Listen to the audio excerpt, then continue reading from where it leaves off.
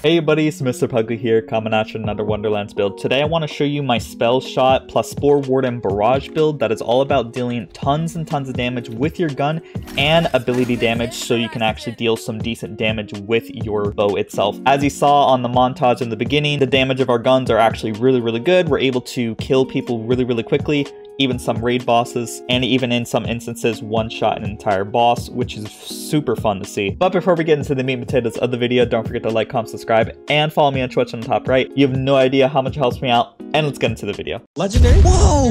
No way, dude!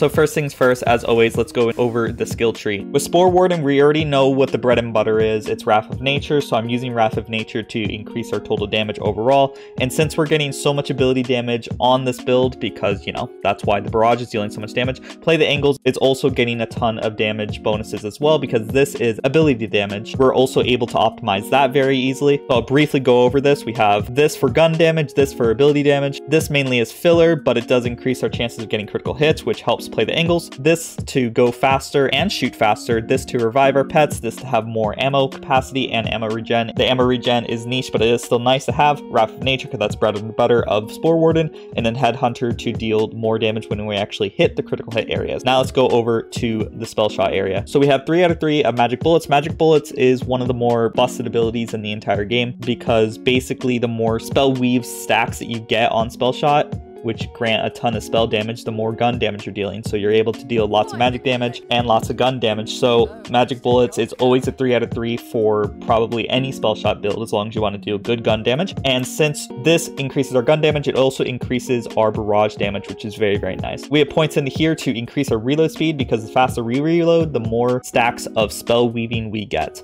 4 out of 5 of Font of Mana, just so we can get our spells quicker. We don't necessarily need axe skill cooldown because of a certain enchantment that you'll see in a few moments. 5 out of 5 to increase our fire rate, just increasing our total DPS. I have Glass Cannon, so it increases our spell damage, thus increasing our gun damage because of Magic Bullets. I don't have any points on the Magic Armor because I want my ward to be depleted at all times, so I made sure not to put any points on that. 1 point into High Thread Count, so we get more spell weaving stacks for more gun and spell damage, aka more barrage damage, and our class mod gives another point into that. If you can find a class mod with High Thread Count, that is ideal. That is going to be crazy amount of damage increase, so make sure to find one of those. Luckily, Spore Warden's armors do allow High Thread Count to spawn with Spell Shot, so we have 1 point in there. Imbue Weapon, which just gives bonus damage based on the element of the spell that you just casted to your gun. This does not actually work on Barrage, but it'd be really cool if it did, but it doesn't, so this is mainly for us just to shoot. Next, our hero points. We got max out of strength because, you know, deals more total damage. Always get max out of strength on most builds, in my opinion. Max out wisdom, because the more damage we deal, the higher dots we deal, so having more dot damage is always nice, because sometimes we deal large amounts of damage and then there's a huge dot on the enemy, which means that you can just leave it and it'll die by itself. And then I put the rest of the points into intelligence, because we don't need any points into attunement, because our action skill comes back really quickly because of an enchantment that we'll talk about in just a few moments. So this just allows us to get Buffmeister out there faster and quicker. Now, because I wanted to do mainly a theme of me using arrows and, you know, arrow-like stuff, mainly using crossbow items, so we're going to be using the Master Crossbow for our one-shotting potentials, which allows us to deal lots and lots of damage, and it's also very nice for mobbing if you are accurate with your shots. I have not been the best at hitting my shots sometimes, but I feel like I'm a lot better than I was at the start of this build, which makes me feel good. And then we had the Queen's Cry, which is an excellent pistol. It's one of the better pistols in the entire game. It's cryo damage. Most cryo weapons are really good, so of course Queen's Cry being always cryo is really helpful on this build, and it just deals lots of damage. This is my main mobbing tool when I don't use Barrage to just kill enemies, which is usually most of the time on this build. The enchantments on both these guns are, after activating Barrage gun and ability damage, have a 25% chance to cause an explosion, dealing 30% of the damage dealt as poison, which is really nice for when an enemy is clustered next to each other, or just for dealing extra damage, because it does a lot of damage overall. This also can proc with Barrage because it deals ability damage, and with Play the Angles, so you can get this to proc basically with everything on this build. So when you're shooting, you can get it to proc. When Play the Angle procs, that can proc this, and then the Barrage can deal extra damage with this. Getting this enchantment is essential on a Barrage build because it just increases your damage exponentially exponentially, it really does increase the damage of Barrage as well, which is very nice. Next, we have a Goblin Pickaxe. The Goblin Pickaxe I have here is mainly to get our spell cooldown back, and the movement speed is a nice choice. The action skill cooldown on both of these effects don't matter at all because we have a certain enchantment on our shield that gets us Barrage really quickly, but it is nice to just be able to pick up random gold and get Buffmeister up quicker, or just being able to move around the map really fast with movement speed. But the important part is enchantment on action skill start, increase gun damage by 40%. Barrage scales with ability damage and gun damage, so getting more gun damage will help our guns in question and our Barrage dealing most amount of damage. Our shield is a cursed wit. We have the ability to always have our shield not be able to regen, so we forever have the while ward is depleted gain bonus damage and damage reduction, which is very, very nice. On here we have the Spore Warden. Whenever you reload, gain a charge of Barrage, which makes it very, very good for this particular weapon. This weapon is honestly our setup weapon, while this is our main damage dealer. Besides, when you do actually get crits on this weapon, it's godly. But basically what you want to do is say I have no Barrage stacks at all. I use the Masterwork crossbow and I instantly get all 3 of my Barrages back really quickly. So I could just shoot like this and just get my Barrages back lickety quick and just constantly be able to spam it, which is very, very fun. It really gives you the fantasy of using a bow as your main weapon on this build, which is really fun. The 2 rings we have here is while ward is not full, gain spell damage. More spell damage equals more gun damage equals more Barrage damage, blah, blah, blah. Since our ward is never full, this is going to help our total DPS out. The main secondary stat that is important is pistol critical hit damage, because all of our good weapons here are pistols. So that is really helpful, while the other secondary stats are not preferable, but getting god rolls is hard, basically. Next, we have an infused sacrificial skeep, a strategy.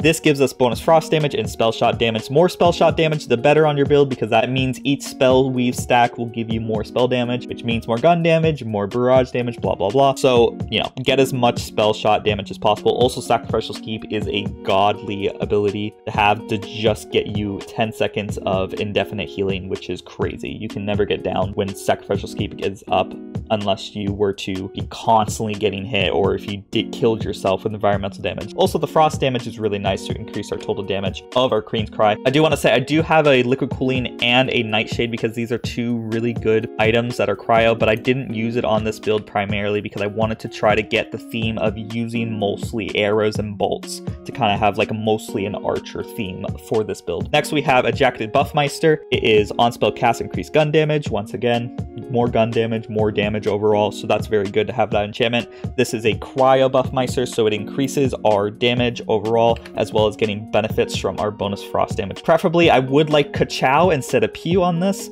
because Kachow makes us deal more ability damage, which is the name of the game for this build, but I don't have that. But if you have that, that is a preferable Buffmeister for you to use. Finally, we have a Paradigm. Now, the Paradigm is an essential part of this build, because 50% of all increases of spell damage is going to give us melee and ability. The important part is the ability damage. Because of this huge conversion of spell damage, we are getting a ton of damage for our ability damage, making Play the Angles deal a ton of damage and Barrage deal a ton of damage. So since we have 2 points in a high thread count, we can have up to 11 points of spell weave stacks. Since we have such high spell shot power on our armor and our amulet, that means we can basically get 59.1% spell damage per spell weave stack. And as established, we can get 11 stacks, which just means we're going to get up to 600% more spell damage, which means 300% more ability damage. I mean, it's a little bit higher than that, but that's the rough amount, which is incredible on this build. You're going to be dealing tons of damage with Barrage and tons of damage with Play the Angles. It's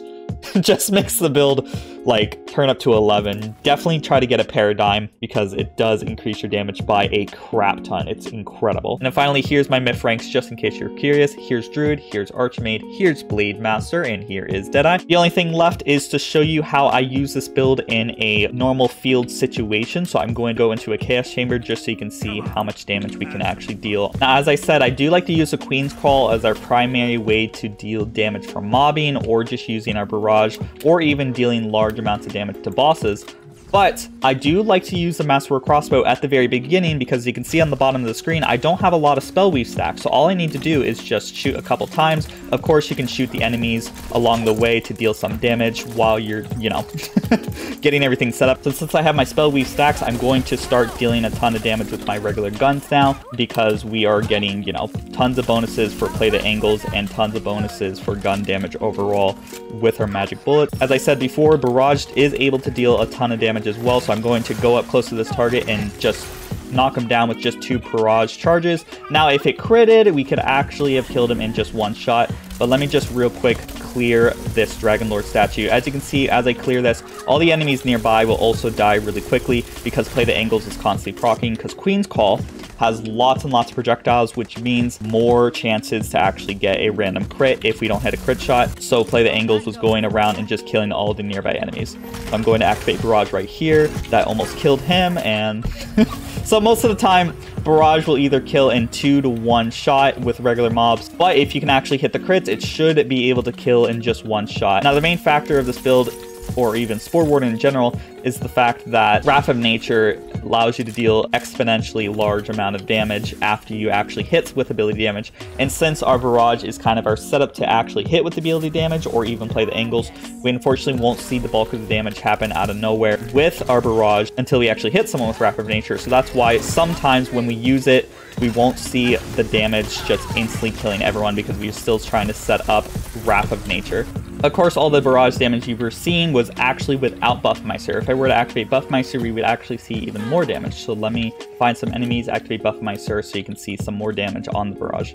So now that I see some enemies right here, I'm going to activate Buffmeister. I'm going to activate Barrage, and he's instantly dead. I'm going to see this enemy, and then he's instantly dead. Keep in mind, we're also hitting crits, so the damage is a little bit higher than what you were seeing before. But we didn't even set up Wrath of Nature for those particular kills, and we were still able to one-shot. So keep that in mind when you use this build, that Barrage is able to deal a ton of damage, despite most of your damage is probably still going to come from mainly your guns themselves. Here's a badass goblin. I'm going to activate Barrage, and we almost one-shot him without even Wrath of Nature proc, which is excellent. So sometimes it deals a ton of damage and sometimes it doesn't. This is more than likely due to the fact that you're not going to always hit crits. You're not always going to be hitting crits. If you do hit crits, you have your Buffmeister active, you are able to deal tons of damage with Barrage, which is really fun to fully get the feel of, hey, I'm an archer and I'm dealing lots of damage with actual arrows.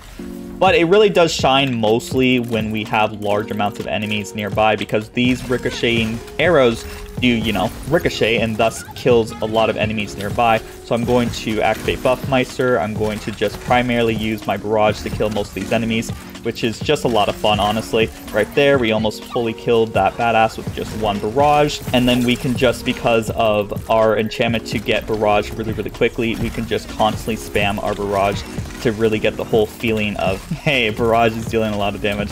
But of course, you know, Queen's Call is going to deal the bulk of your damage on this build because, you know, Barrage still needs a little bit of help dealing more damage, but nevertheless, you can still use this method of constantly getting Barrage to constantly proc Wrath of Nature to nearby targets, since it ricochets to lots of targets, thus getting you Wrath of Nature proccing to a lot of targets on demand, and thus allowing you to keep your enchantments of Active Skill Start at all times, essentially. I find this build to actually be really fun to just mess around with, to just try my best to deal as much damage with Barrage. But of course, we're still dealing the bulk of our damage from our actually mobbing tool. So I'm going to mainly use Queen's Call for its actual purpose of dealing damage right now. I'm going to make sure my spell weave stacks are up, so I'm going to purposely reload real quick. I'm just going to try my best to kill all nearby enemies really, really fast, not even using Buffmeister or anything. So here's a skeleton. There's another skeleton. Play the angles proc and hit this guy, which means that he will now have Wrath of Nature on him, thus dying really quickly. There's another enemy just dying really quickly. Just Queen's Call in general is your go-to like crossbow weapon to deal tons and tons of damage for bossing and mobbing. Just any enemy you see will just die really, really quickly, especially since how busted crossbows are in this game. I feel like crossbows in general just deal so much damage. Mid-game, early game, and even late game, any crossbow item that you find is just a league ahead of most other weapons. But that discussion, of course, is for another video. I have a lot of fun with this build, being able to just constantly spam Barrage and dealing lots of damage with era-themed weapons and everything. And I think you guys would have a lot of fun as well. So definitely try this out if you have a Spore Warden or even if you have a Spellshot. And as always, a big shout out to the members who make these videos possible. We have Jason Noodles, Clairvoyance, Rick Iglesias, Super Noob, Josh Dig, 31 Bar 70, Doorman Tazzy, and Grey Wolf. These are the people who support me as little as $5 a month, and you can also support me as little as $5 a month by clicking the link in the comments or description or on the top right to become a member. The more members we have, the closer I get to becoming full-time, which means more videos for you guys. And as always, don't forget to like, comment, subscribe, and I hope you all have a great day. Bye-bye. And the last shall be first to immerse in a pass out heat, facing him up with a moxie melt till he woke up drowning in tchotchke hell. War in a cave with a torch on a wall, then a window arrangement of porcelain dolls.